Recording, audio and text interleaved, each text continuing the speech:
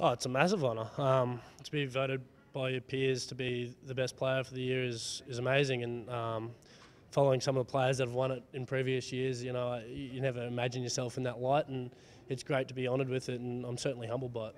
Oh, it is, because I like to see the guys receive an accolade from real selectors, which are their peers.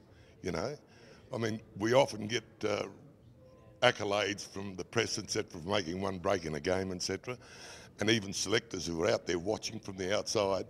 But the guys who are there, they know, they really know. So you've earned it. If you get the award, you've really earned it. I think he had a great year. It'd be great to see it end up in a test as well. So, he's got all the chance in the world. He's going to go a long way.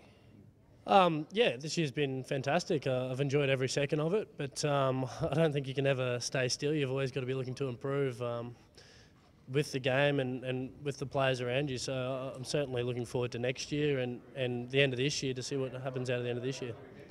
Yeah, certainly. I think, we don't necessarily do all the flashy stuff every game, but it's good to see the guys that are sticking their heads in places that the backs don't want to are getting rewarded. So, no, I think it definitely, by the way we play our game, it certainly forces the forwards a lot of the hard work, so it's good to see it getting recognised.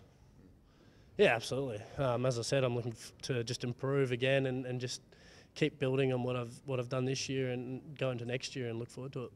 All right. Well, thanks very much, both of you, for coming and having a chat to us, guys. Enjoy the rest of your night.